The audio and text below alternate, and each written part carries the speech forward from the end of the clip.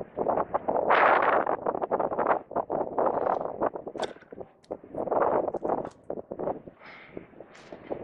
guys, I finally got a chronograph.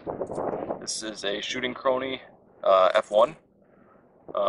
I have a slightly new arrangement. Hope you can see a little bit of this. The valve, the slide valve now comes out in front of the QEV, whereas before it used to be behind.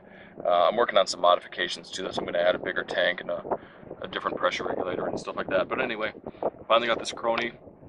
This tank is pumped up and regulated to about 300 psi. So I figured I would take a shot over the Chrony. This will be my first time doing it, and we'll see what kind of feet per second we're getting. I shouldn't need the diffusers on the Chrony. They're not on right now. It's overcast slightly day, so they claim I shouldn't need them. But anyway, let me take a shot over this and we'll see once and for all what kind of feet per second that this gun is shooting at. So let me get this set up and we'll go from there.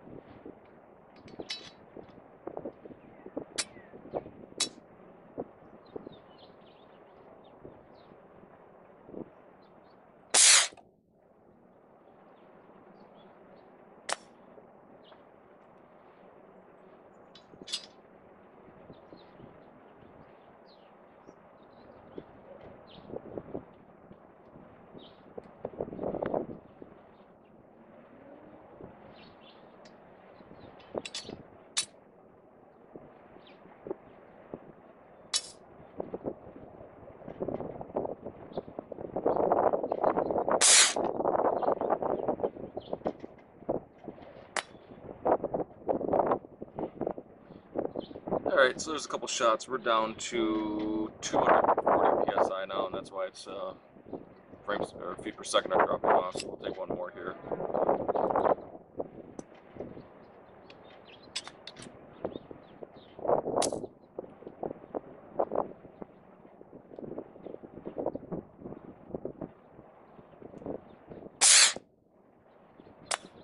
Alright, I lied. I'll take one more. I think we're probably going to be at about, yeah, we're at 210 psi now.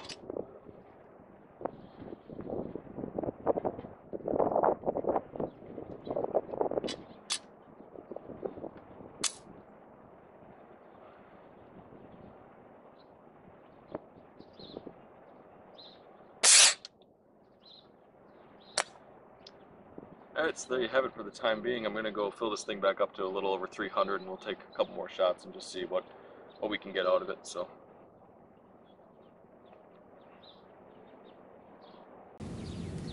Alright guys, gun's back up to just over 300. I think it's about 310. I think this thing could handle a lot higher PSI. The issue is that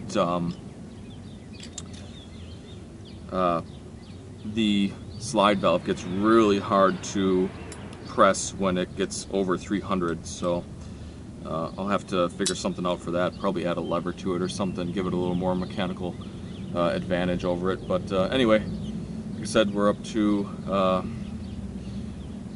about 310, so we'll take one or two more shots here and just see kind of what our average is, and then I'll probably bring out the big gun and see what kind of damage that thing does.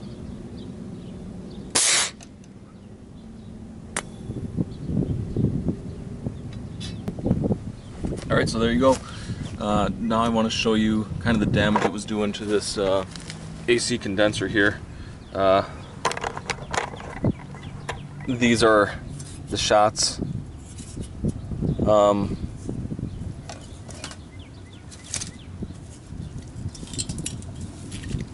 Let's take a look at that. So it looks like, let's turn this thing around here.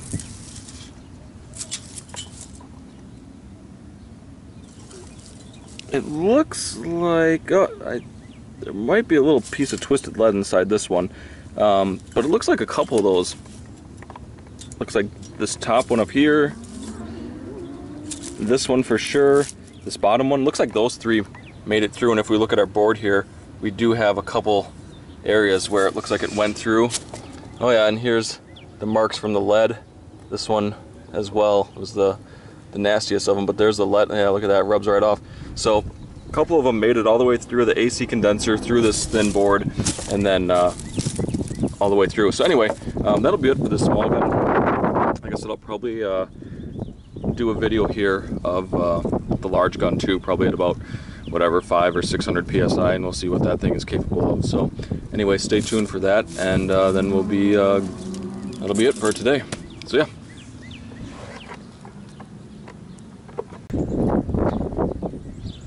Hey guys, I got the big gun loaded up here. We're at about 420 psi. The compressor hasn't been running a while, so it didn't like getting up to the 6-ish that it normally can. I'll probably try back later to get a little higher psi in this gun. But for now, we're at 420 psi. We got the 5.2 gram steel ball bearing loaded up, and we'll see what she does with the adjustable power setup. The power is set up so that it's should be at more or less max power. For this adjustable power setup, I could make one that has a larger volume in the chamber that would potentially give more power. But anyway, enough of my talking. Hopefully you can hear me. We'll take a shot here and see what kind of feet per second we're actually getting out of this at 420 psi. Like I said, the max I take this gun up to is about 600, so we will be shy of what it's actually capable of. And also, I don't know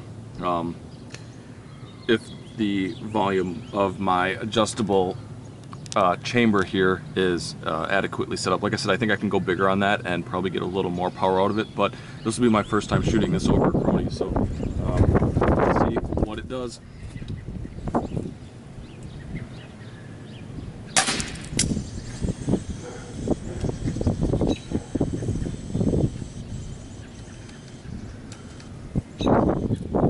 And of course it didn't even register, but it left a pretty nice hole there, so let's try again here. Maybe this time we can get it where it wants it.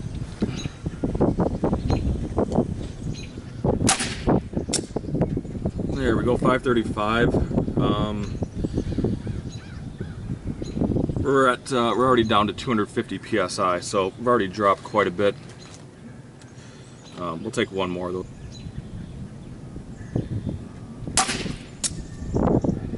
And error. This looks like I need to kind of work on aiming this across where it wants to go. But anyway, yeah, so we were at about 525 feet per second when we were at about probably 350 psi, so not too bad. Let me try and get this gun pumped up a little bit more and hopefully get the, well, you know what, I'll get a picture of the damage here, is what this thing is capable of at around 500 feet per second. Let's hold on here just a second. So there we are. Here's our 3 shots that we took. I might have taken 4. I don't remember. Let's see what it all did here. So there it is, all the way through. Pretty nasty.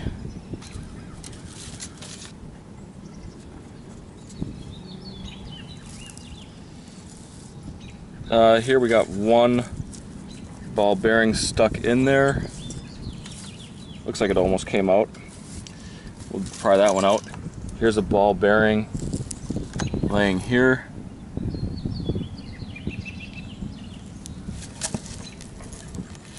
And I don't know where the other ones are. But yeah, that's probably going to be it for today, unless I get this thing pumped up a little bit more, and hopefully flying more true over the Chrony. But otherwise, yeah, that's going to be it for today. Hope you enjoyed this. Stay tuned for more. Thanks.